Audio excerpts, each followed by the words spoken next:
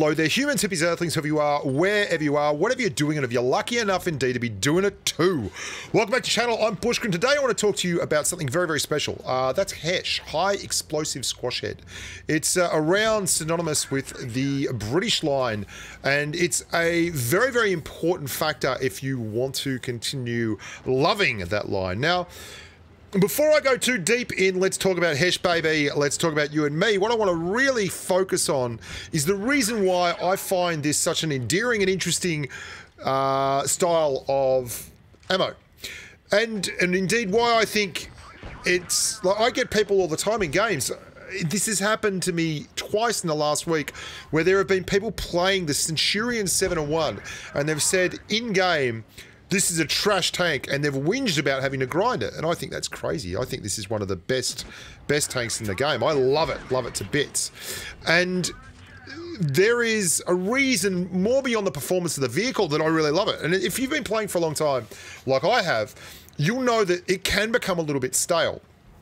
You know, firing the same round all the time is a little bit stale. Having a tank like the 7-1 or the FV4202 or the 215B 183, the kind of tanks that use this high explosive round, and it's not limited to the British rounds either. There is a very nice high explosive plastic shell on the RU251, which you can use. And there are various other tanks that have this. But it's prevalent here. And having something different keeps me interested. It makes it interesting, and it raises the skill set ceiling. Skill set ceiling is quite simple because when you are firing, you have to make a decision, and there's a skill in figuring out what you should be using in terms of a round. Do you use APCR or do you use high explosive squash head? Do you use the cheap Hesh or the expensive Hesh? And all those kind of things, they come into it.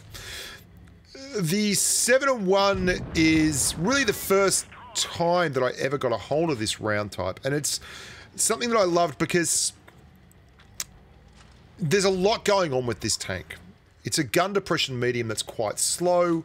It's a gun depression medium that has no hull armor. It's a gun depression medium that sees tier 10s and has to compete while having only, you know, a top end 260 odd millimeter of pen APCR round. So you've got to be able to really work some magic with this vehicle. And before you can, you have to understand Hesh. Now, what's the big deal here with Hesh? What's it all about? Well, I'm going to explain it to you, okay? The Hesh round, the premium Hesh round that we're talking about here is a 210 millimeter pen Hesh round. Now, you might find that an interesting number because it's actually the same number as the Hesh round on the FV4202, also 210 millimeters of pen, and not surprisingly, that is also the same number on the FV215B 183, otherwise known as the Death Star. It also has a 210 millimeter Hesh, sorry, not 210, 220 millimeter Hesh round. And that's the TD variant, right? The premium Hesh. What really sets this round apart is that for all that it's called high explosive, it is not really the same as high explosive. It doesn't. You will bounce Hesh rounds, okay? And high explosive is a funny bugger, and the mechanics of it, they're not really exact as far as I understand them.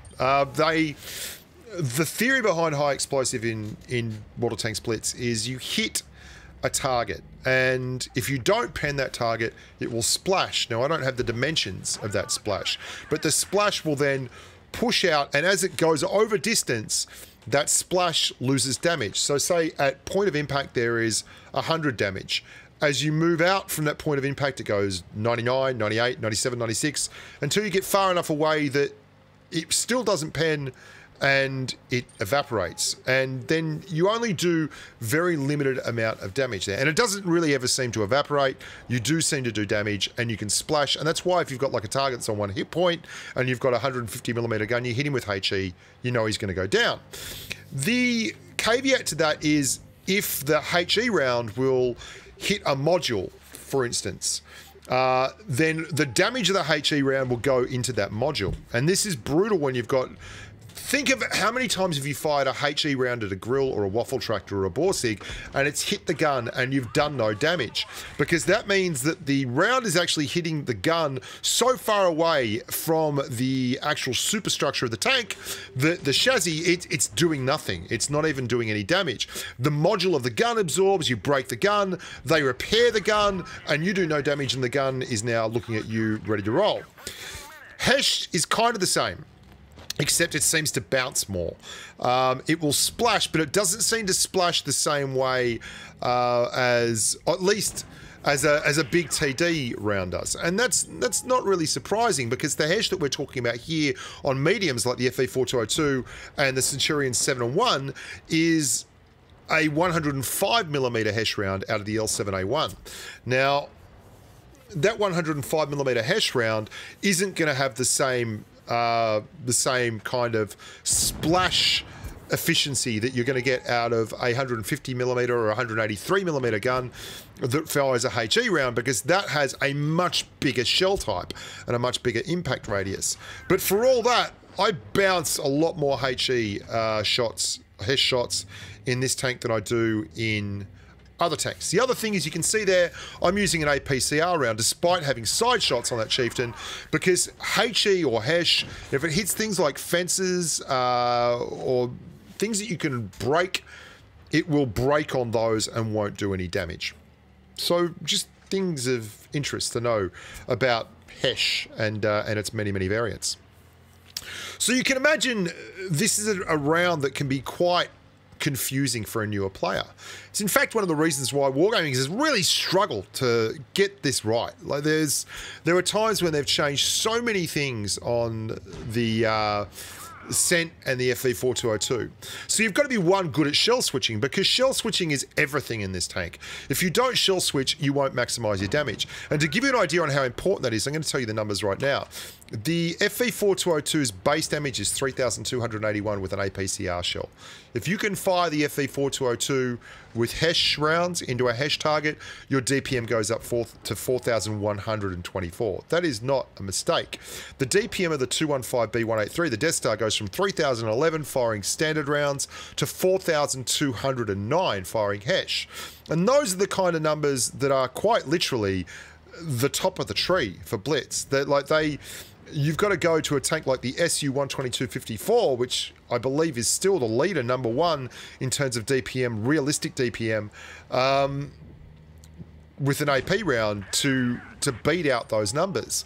And yet they're turreted TDs and turreted mediums and mobility and all that. And for a tank like the Centurion 7-1, the difference is very marked. 2,544 DPM is like the lowest DPM tier 9 medium, and it becomes a 3,200 DPM medium when you factor in a Hesh round. It's also one of the reasons why a lot of people will run calibrated shells on Hesh tanks, because calibrated shells allows you to pen more often, and you have such a lovely dose of alpha that you can play this as a trading tank. And that's something Hesh rounds allow you to do. Any round like that, even with an RU-251 or a Bavarian Bulldog, where they're running the high explosive shell with a... I mean, Hesh isn't just on the mediums too. You've got to remember the 215B and the Conqueror have Hesh rounds on their... they've got like 120mm HE pen on heavy tanks, which is not to be scoffed at. And once you get good at using these things, you can hit the sides of certain heavy tanks above the track line. I mentioned that in my T30 video the other day, and do massive damage.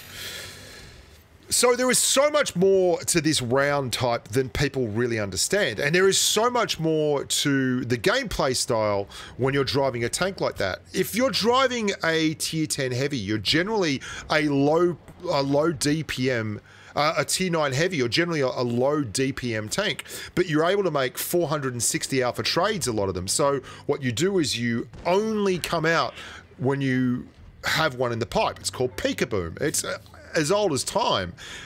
You peek-a-boom. So when you roll out, you do big damage, and then you pull back. And that nullifies opposition DPM. So they might have a really high DPM on a 300 alpha round. Well, you're trading 300 alpha versus 460 alpha. enter a medium tank like the Cent, you can make trades like a heavy. So you can pop out, and when you pop out, you're firing off a round that does 440 base alpha. And if you have a lot of tanks against you and you only have time to pop out and fire and then pull straight back round, this is an amazing vehicle for this. Your DPM is through the roof, and indeed your playstyle is through the roof. And Hesh makes that possible. And it's one of the reasons why you should probably learn to play a tank like this, because if you can play the Cent 7 and 1, it will make you a better player. Being able to play this tank well will make you a better player. Being able to play the FV4202 well will make you a better player. And it gives you a skill ceiling that doesn't exist on just a standard AP/heat combo. It's very, very interesting to play that. And it's a lot more fun for me when I've been playing for this many years, like 5 years, to be able to jump in a tank like this, and it's different to 90% of the other vehicles in the game. I'm Bushka. Thank you so much for being part of my community. Thank you so much for playing Blitz. And thank you so much for watching my videos. It still humbles me after all this time that you guys turn up. There's a comp going on at the moment. Join my Discord server. If you do the most damage in an AT7 over the next couple of weeks, I'm going to be looking at replays. Then I will give you a Cromwell B, a Panzer whatever Schmaltzberger that thing is, and an AC Sentinel in one combo, as well as 2100 gold and 15 days of premium time. You've just got to send an email of your highest damage in an AT7 using the auto-loading gun, the stock auto-loader. Send that email to bushkagaming@gmail.com. bushkagaming@gmail.com, including the screenshot and the replay. And that's pretty important because if you don't include the screenshot, I'm not even going to know to look at the replay. And if you don't include the replay, then I can't check out that the screenshot's legit. So look after yourselves, boys and girls, and until next time, stay safe on the battlefield and just be nice to each other, hey? A lot of toxicity out there in the world at the moment, guys. Everyone's just a human doing their best. Remember that when you're struggling to be nice. God, I struggle to be nice every day. Oh, I wish I had done better here, but I didn't. I didn't do better. I didn't do well enough. I had it. It was in the palm of my hand.